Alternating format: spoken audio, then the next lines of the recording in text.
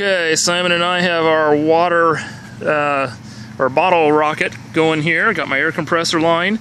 Simon's got the trigger string all the way up to our rig up there behind the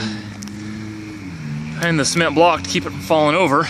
Okay, remember, Simon, as soon as I say now, yank as hard as you can, okay? Okay. 3, 2, 1, go! Whoa! That was easily the highest yet. Where is it? I have no idea where it went. It went that way. That way. And I lost track of it because it went behind the tree for me. That was cool, Simon. Okay, today we are doing bottle rockets. 2-liter bottle of water, source of compressed air. Not a bottle of water, about 1/3 to 1/2 full of water is what works best. I've got my air compressor line coming in here that I can turn on and off with a little ball valve. We're going to put this guy upside down onto this. Got some O-rings inside there to seal it. Then this little guy is going to go through the hole there to lock it in place. Now, you got to tug on that string pretty good, so that's why I've got the weights here. And I've got it set up on an angle.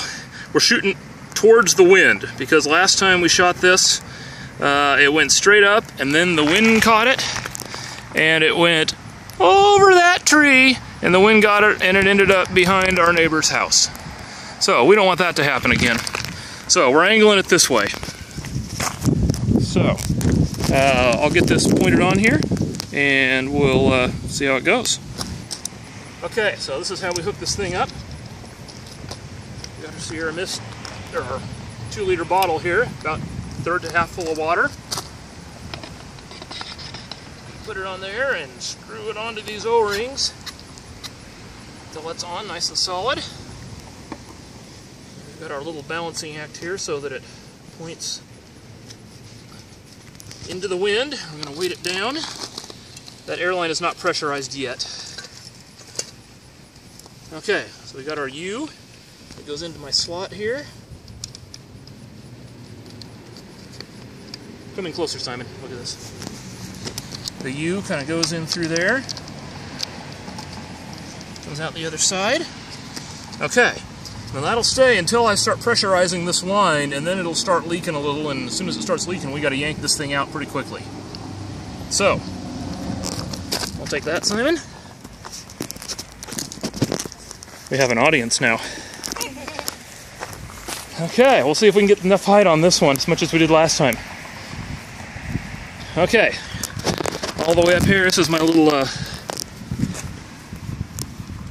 ball valve. When I open that line up, it'll get a full feed from the air compressor. Pressurize it and you can yank it, okay, Simon? Okay. 3, 2, 1, yank, yank, yank! That one didn't go quite as high. But we recovered it and didn't have to chase it into the neighbor's yard this time. So, you know, that's always a good thing. Can I do it again? Well, if I can fill it up the same. Okay, so the lesson we've learned from this water bottle rocket thing, though it's great fun, it's always fun in games until somebody loses an eye, which almost happened. You can see this because this firing pin was pulled out with such force that it jumped 25 feet on the end of its string, hit me in the eye. I was 1 centimeter away from losing my vision. Very thankful that didn't happen. But always wear safety glasses, even when you're doing something like water bottle rockets. You don't want to end up like I almost